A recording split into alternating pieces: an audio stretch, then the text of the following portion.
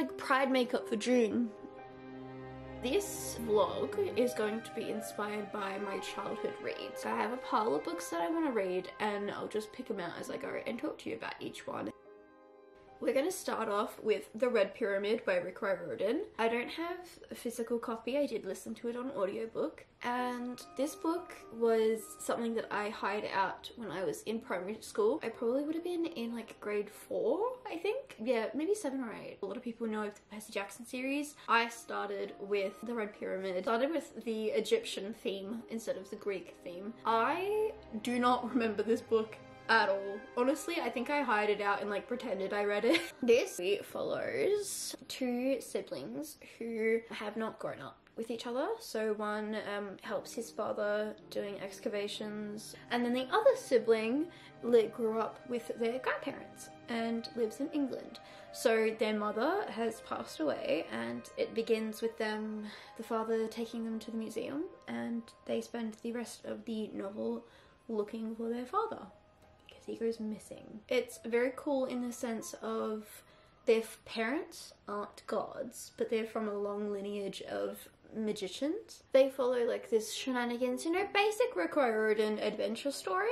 I think when I read it back in the day, I did enjoy it. Like if I did read it, I definitely would have loved it. I don't know why I have absolutely no memory of this book. Like it actually bothers me. But yeah, so that was the first book that I had read. Hello, angle change. This book, picture this. Year 6, I had just finished Twilight. We were going into year 7, new high school life, new library that I get to look at. So, we go into the supernatural section. We look for the next hot vampire book possible. A lot of attempts of being Twilight, and this was one of them. This is called The Evermore from the Immortal series. As the title says, Immortals is a book about immortal people. Now, young me got to about this far, and when they said immortals instead of vampires, I was like, I'm not reading this book anymore. So, I did not read, I just terraformed. Did I take my entire personality from the first 5 pages of this book? There's already a Hilary Duff reference and a Marilyn Manson reference. I mean, I'm kind of disappointed that they're referring to Hilary Duff in a negative way because she's iconic and an absolute queen. God, I'm cringing. Sorry, I both relate and I'm also cringing like crazy. I am remembering things from this book. I also had a dream that I had finished it, so when I woke up to realise that I only got this far last night, I got upset. But I'm remembering what happens. She is the one who reads minds. She can like see people's auras and like the colour that they are. The gay representation I wouldn't say is the best. Although they're like a group of 3 friends, you don't really see him talk to the other goth one, who is her own, like the other friend, her only description is the goth one, but also she doesn't like being goth, she just does it for attention, apparently. And then we get introduced to the male, like the love interest, who we all know is going to be a vampire, like, it's just facts. He is like described as exotic, and I don't really know what the fuck that's supposed to mean. This far into the book, and now I've got this little bit left. Some big plot points have been like exposed and stuff. It very much like deals with not doppelganger but like reincarnation, which I think is cool. He's like, do you love me? And she's like, what?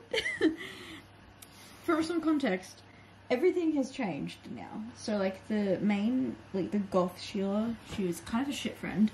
The only thing that was interesting about her was that she was goth. She's now no longer goth. She's completely changed her clothing.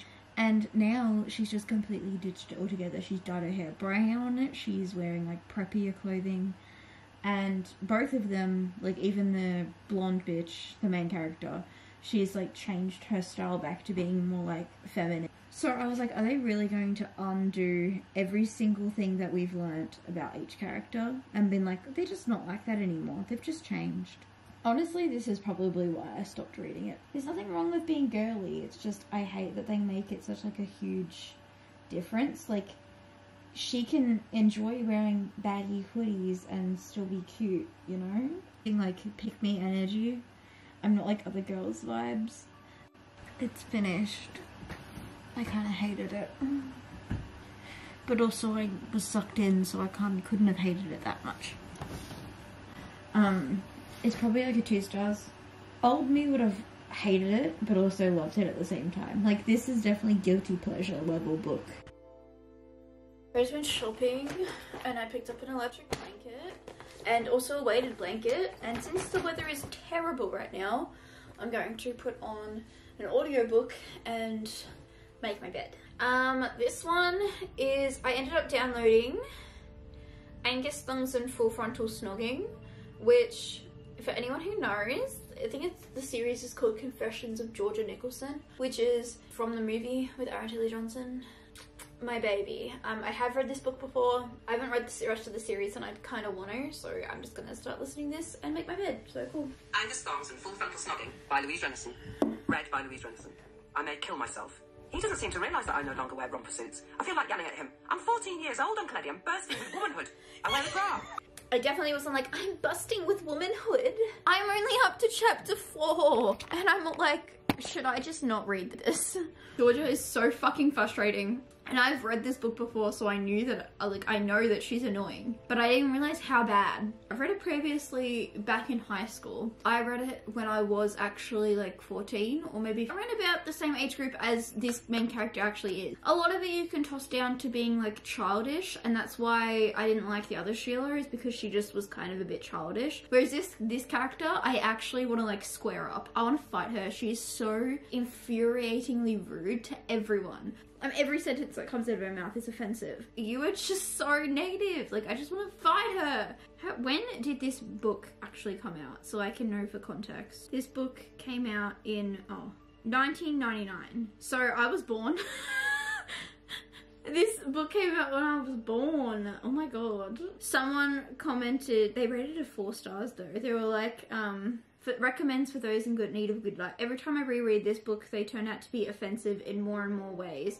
I can't imagine this book getting a print on it now, and yet it is pure comedy gold. Everyone's like, she's the epitome of teenage girls and the cusp between childhood and adulthood. In my experience, I guess my experience was entirely different. Just what this age group, like, she's supposed to be 14, right? When I was 14, yeah, I was depressed and I was moody, but I was no way this disrespectful and rude to minorities.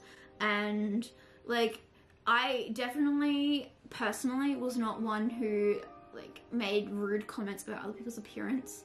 Like, it was unnecessary.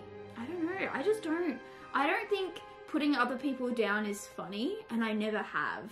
So maybe I'm just too uptight for this book. Probably. Maybe I am. But I've read this book before, so obviously I've gotten through it before, but like, no wonder I didn't want to read the second book, because I was like thinking about it the other day and I was like, I really wanted to read that series. Why didn't I? This is why I didn't. Speaking of vampires, I read the 3rd book of a series without even realizing it was the 3rd book of the series. This one is called Out for Blood. The Drake Chronicles is what it was called. Recently read Heart at Stake and Blood Feud. Those are the 1st and 2nd book. Now the 3rd book is the one that I read in high school, year 7. It would have been like 12 or 13. As far as I remember, it was like a training camp vampire situation. So yeah, I got the ebook for that, for Out for Blood, and I'm looking forward to reading that. The weather is shocking. The power just went out, so now this is my only source of light. I have gotten a good chunk of the way through Angus, and I was going to actually start physically reading a book, but because the powers were out, that's not really good on the lighting. You know, doing physical reading, I'm just gonna read on my ebook. So, woo! And I'll probably talk to you either before I go to bed after I've started the Drake Chronicles, or tomorrow morning, hopefully when there's actually some light. Bye. It's currently the 15th of June, and now my internet's down. So I've just been like reading the ebook for Out for Blood, and this is the 3rd book in the Drake Chronicles series. And this like book series, it's kind of like each book has a different relationship in the forefront, so it surrounds the Drake family, which is like, I don't know how many freaking brothers are there, like 7. There's like 6 brothers, 5 brothers, I can't remember how many. And then like you've got the sister who's like this huge big deal. and each book follows like different brothers' relationships. So the first book, it was the friend, she ends up crushing on one of the brothers. The second book, one of the brothers ends up crushing on someone else. And in this book, we've got a hunter, and it's from her perspective. And it's, I believe that they're setting it up for her to end up with one of the other brothers. So it's like, I think each book has a relationship at the forefront between each brothers, and they introduce different characters as they go along. I don't hate that concept. I just think it's like a fun, fluffy book that I don't really have to think much about. You know, it's just like a romance novel. I'm gonna eat my pie and read my book, so.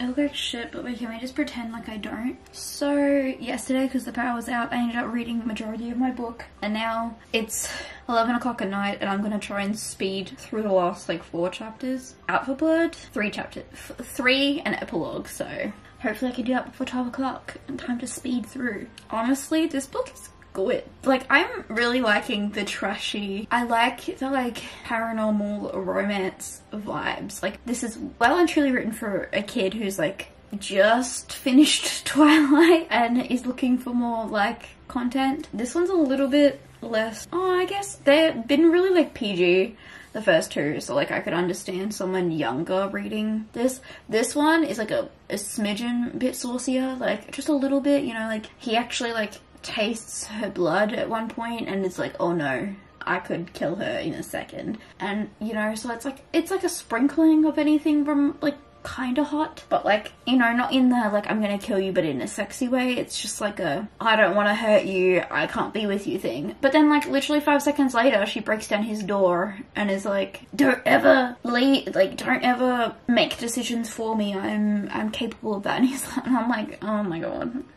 cringe. But you got a strong independent hunter woman who's willing to break down doors just so she can make out with a vampire. I'm gonna finish this, and I reckon tomorrow I should film a wrap up of all of the books that I've read. It's been like 2 weeks since, and I've read a few books.